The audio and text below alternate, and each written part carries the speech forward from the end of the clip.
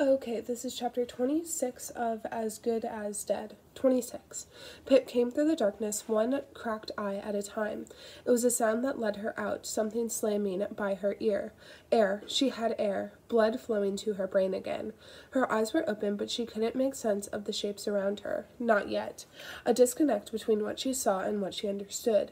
And all she understood right then was pain, splitting open her head, writhing against her skull.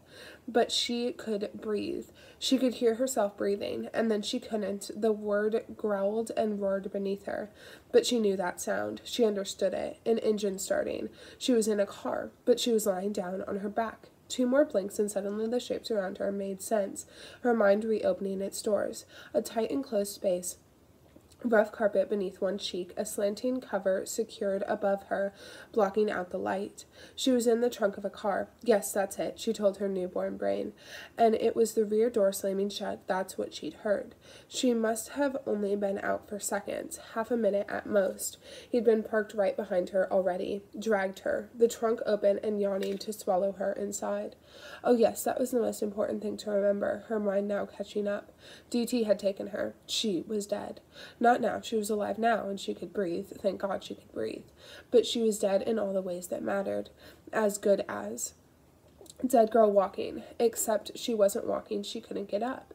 Panic riled through her, warm and frothing, and she tried to let it out, tried to scream. But wait, she couldn't. Only the muffled edges escaped, not enough to even call it a scream. There was something covering her mouth. She reached up to see what it was, but wait, she couldn't do that either. Her hands were clasped behind her, stuck there, stuck together. She twisted one hand as much as she could, folded down her index finger to feel what was bound around her wrists. Duct tape. She should have known that. There was a strip of it across her mouth. She couldn't move her legs apart. Her ankles must be wrapped too, though she couldn't see that far down, even when she lifted her head. Something new, unraveling from the pit of her stomach, a primal feeling ancient, a terror beyond any words that could contain it. It was everywhere, behind her eyes, beneath her skin, too strong, like all the million pieces of her disappearing and reappearing at once, flickering in and out of existence. She was going to die. She was going to die. She was going to die. She was going to die. She was dead. She was dead. She was going to die. She might just die from this feeling alone. Her heart so fast it no longer sounded like a gun, but it couldn't keep going like this. It would give out. It would surely give out. Pip tried to scream again, pushing the word help against the duct tape, but it pushed right back. A hopeless cry in the dark. But there was still a spark of herself inside of all that terror, and she was the only one here who could help. Breathe, just breathe, she tried to tell herself. How could she breathe when she was going to die? But she took a deep breath in and out of her nose, and she felt herself rallying inside, gathering in numbers, pushing that too strong feeling into the dark place at the back of her mind. She needed a plan. Pip always had a plan, even if she was going to die. The situation was this. It was a Saturday around 4 o'clock in the afternoon, and Pip was in the trunk of his car, the DT killer, Daniel Da Silva. He was driving her to the place where he planned to kill her. Her hands were bound, her feet were bound. Those were the facts, and she had more. Pip always had more facts. The next one was particularly heavy, particularly hard to hear, even if it came from her own mind. Something she'd learned from one of those many true crime podcasts. Something she never thought she'd need to know. The voice in her head repeated it to her plainly. No pauses, no panic. If you are ever abducted, you must do everything you can to avoid them taking you to a secondary location. Once you are in a second location, your chances of survival go down to less than 1%. Pip was being taken to a second location right now. She'd missed her chance, that small window of survival in the first few seconds. Less than 1%. But for some reason, that number didn't bring back the terror. Pip felt calmer somehow, a strange quieting, as though putting a number to it made it easier for her to accept. It wasn't that she was going to die, but she was very, very likely to die. An almost certainty, not enough left over for hope. Okay, she breathed. So what could she do about it? She wasn't at the second location yet. Did she have her phone on her? No. She dropped it when he grabbed her, heard it crack on the road. Pip raised her head and surveyed the trunk, juddering as they swung down a rough rougher road. There was nothing in here except her. He must have taken her backpack. Okay, what next? She should have been trying to visualize the route they were taking, make mental notes of the turns the car made. She'd been taken at the far end of Cross Lane where the trees grew thick. She'd heard him start the engine, and she hadn't felt the car turn, so he must have carried on down that road. But that terror, it had blinded everything else when she'd flickered in and out, and she hadn't been paying attention to the journey. She would guess they'd been driving for 5 minutes already. They might not even be in Fairview anymore. But Pip didn't see how any of that could help her. Okay, so what could help her? Come on, think.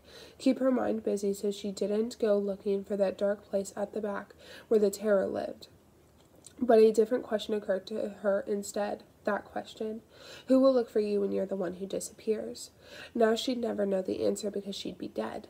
But no, that wasn't right, she told herself, shuffling onto her side to release the pressure on her arms.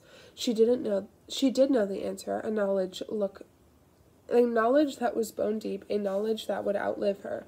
Ravi would look for her, her mom, her dad, her baby brother, Kara, more a sister than a friend, Naomi Ward, Connor Reynolds, Jamie Reynolds, just as she'd looked for him. Nat De Silva, Becca Bell even. Pip was lucky, so lucky. Why hadn't she ever stopped to think about how lucky she was?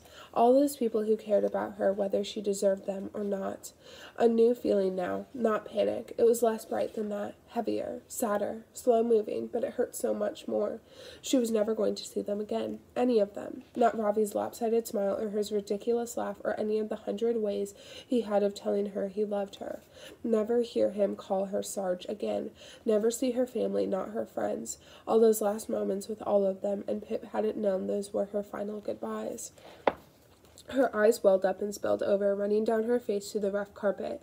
Why couldn't she sink through the ground now, disappear to somewhere DT couldn't get to her?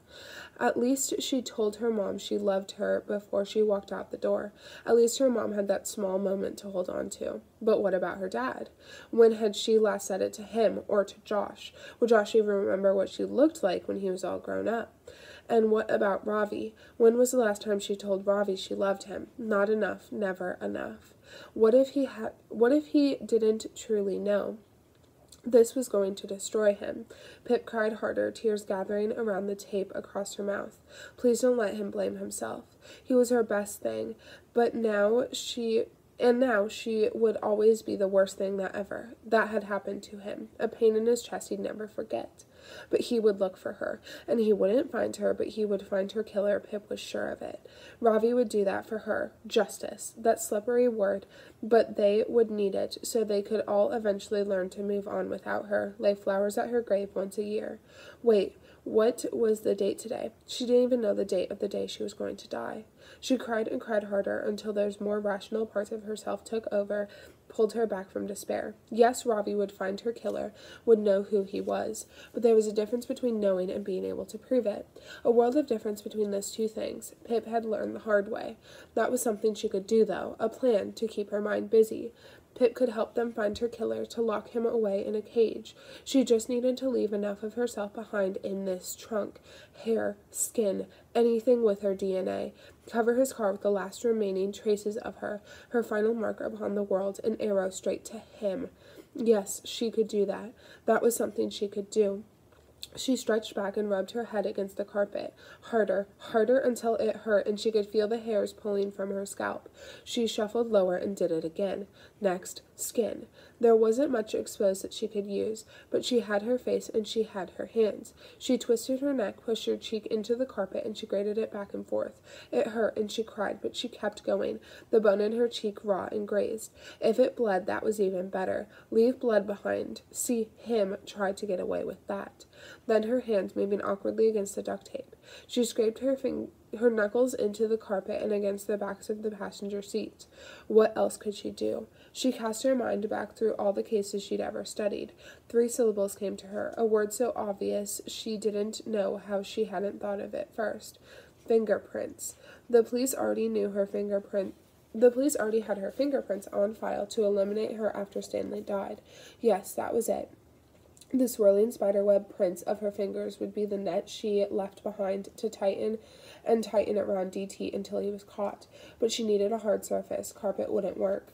Pip glanced around. There was the back window, but she couldn't get to it because of the dark cover slanting down over the trunk. Wait, the sides of the car by her head and her feet were encased in plastic.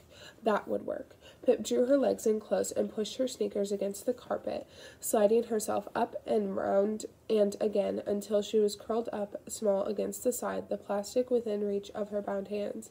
She did one hand at a time, placing and pressing each finger into the plastic several times, up and down wherever she could reach.